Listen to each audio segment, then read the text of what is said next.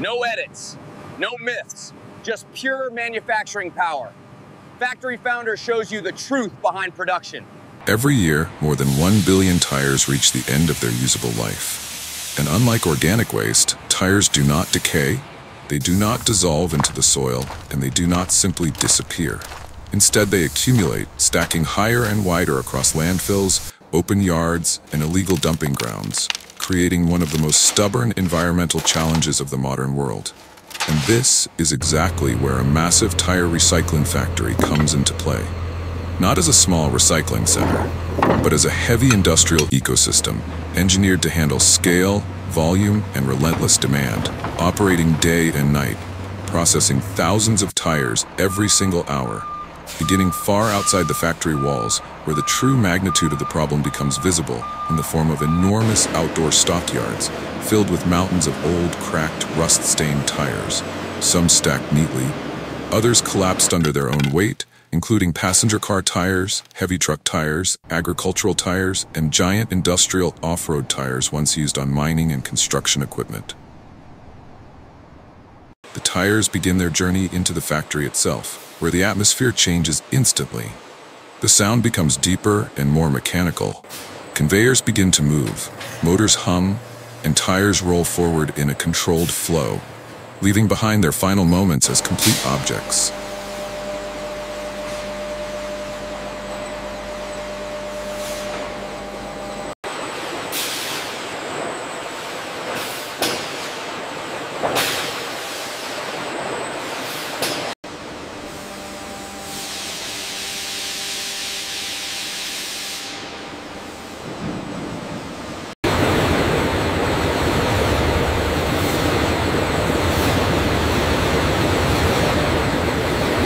Entering massive rotating cleaning drums where high-pressure water jets blast away years of dirt, mud, sand, and road debris, sending contaminated water into filtration channels below, while the rubber surfaces emerge darker and cleaner.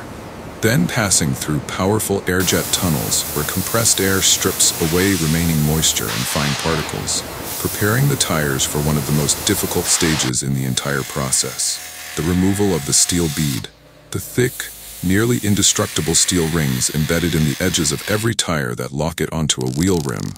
As specialized machines clamp each tire in place, cutting wheels advance slowly,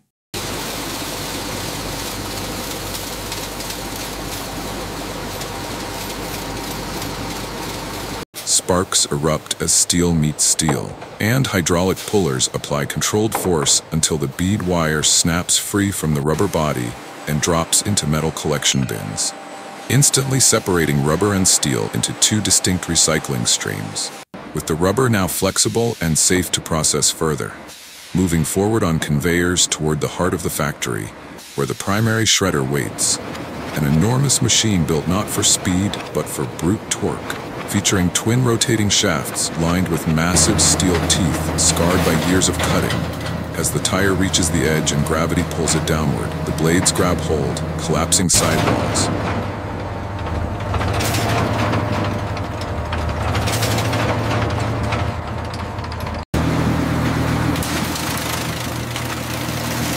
Twisting the tire violently, tearing it apart piece by piece until within seconds the tire loses all recognizable form and becomes heavy, irregular chunks of rubber, marking the irreversible point of transformation.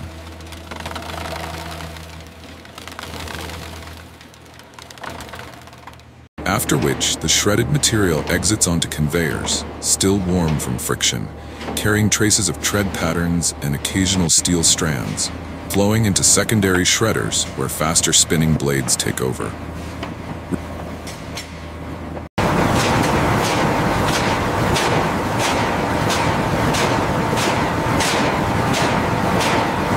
Reducing the rubber further into smaller, more uniform pieces, while dust suppression systems activate to control airborne particles. And at this stage, magnets begin their work in earnest, suspended above the moving rubber stream.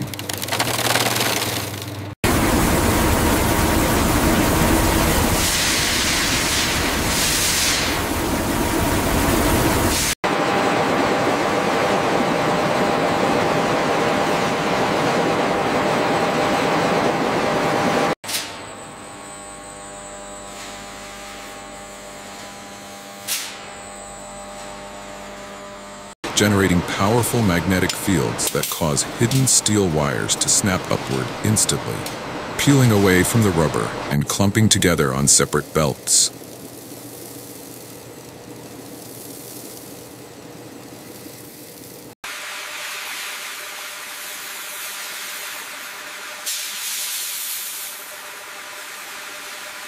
While the rubber continues forward uninterrupted, monitored constantly by sensors scanning for metal contamination, particle size, and flow rate, feeding live data to control panels where operators make fine adjustments to maintain precision.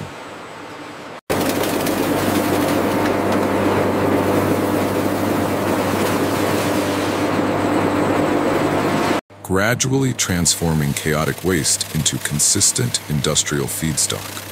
Then moving into the granulation phase, enclosed machines equipped with high-speed blades slice the rubber into controlled chips, smaller and cleaner than before.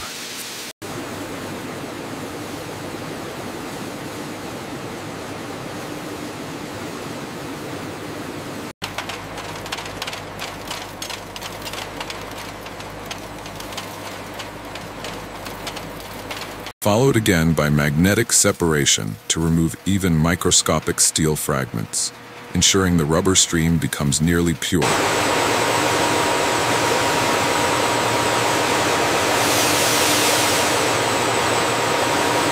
Yet even here, the work is not finished, because different industries require different rubber sizes.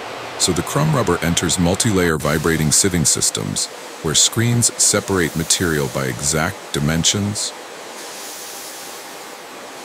oversized particles remaining above while fine granules pass through, creating multiple output streams destined for different uses.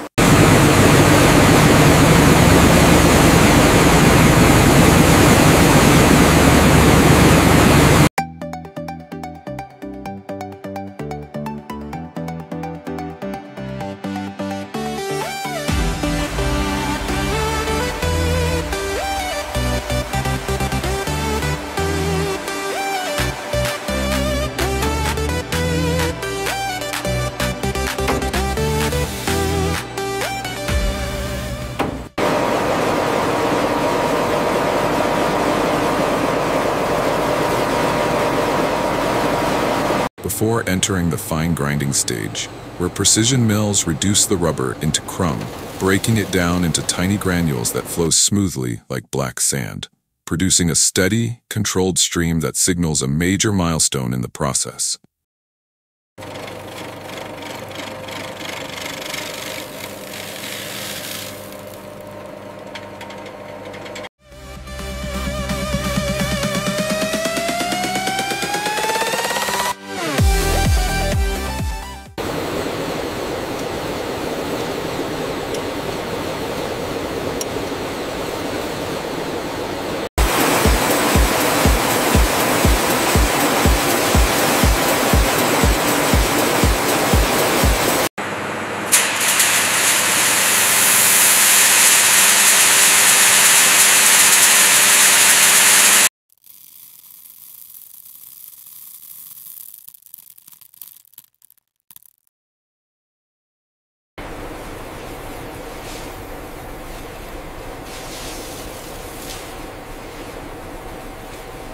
With samples continuously pulled into on-site laboratories where technicians test moisture content, particle distribution, elasticity, and residual metal levels to ensure every batch meets strict specifications. And only once approved does the rubber move into the final commercial phase, where automated bagging machines fill, weigh, seal, and label industrial bags with extreme accuracy.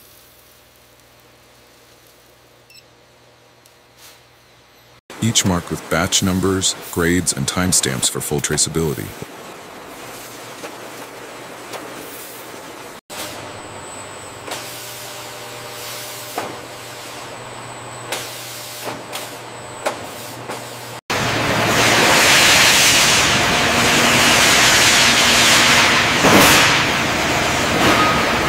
While bulk buyers receive massive 1-ton jumbo bags that are filled, vibrated to settle contents, sealed, tagged, and palletized using robotic systems, then transported by forklifts into clean,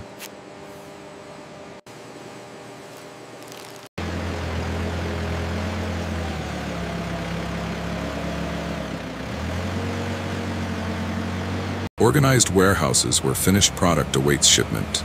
As trucks are loaded, containers sealed, and recycled rubber leaves the factory to re-enter the world, not as waste, but as a resource.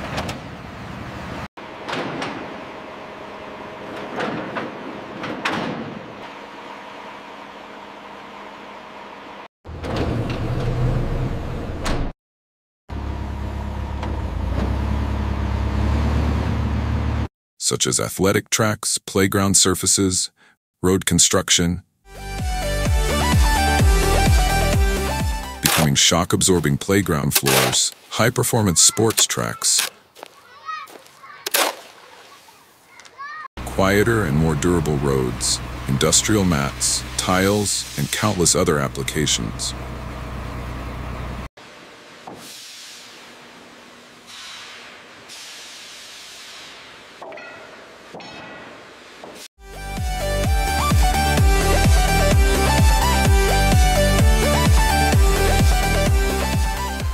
All while behind the scenes, the factory continues operating without pause.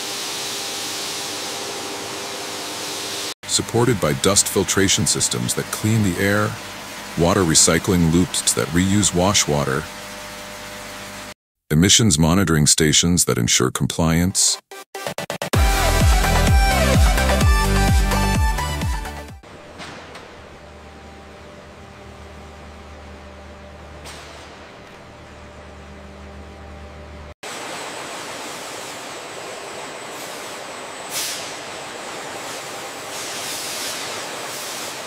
endless piles of discarded tires that would otherwise sit for centuries on one side, and a disciplined, engineered system on the other that transforms pollution into purpose, disorder into structure, and waste into value.